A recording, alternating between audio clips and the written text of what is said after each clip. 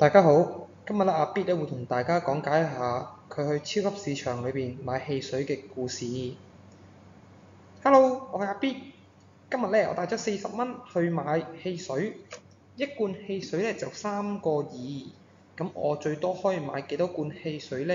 我記得陳 Sir 教過我哋咧用小數除法去計算嘅。好，首先咧我寫低我有40蚊。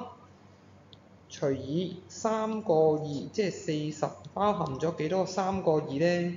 我記得呢，如果除數係一個小數嘅話，我哋就唔可以容易用直式計算，所以呢，我哋就將佢被除數同埋除數呢都擴大10倍，變成400除以32嚟計算。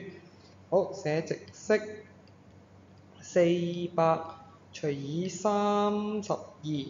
咁正常咁計啦，10位寫1，32，剩翻80，用2，64，剩翻16，咦唔夠除，可以再補小數點，補個0。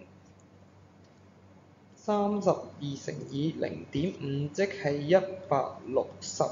搞掂，即係話呢，我最多可以買到12.5罐，咁4寫5入之後呢，就即係可以買到13罐汽水啦。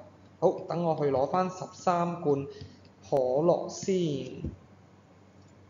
去到呢度，各位同學，你覺得阿 B 做得啱唔啱呢？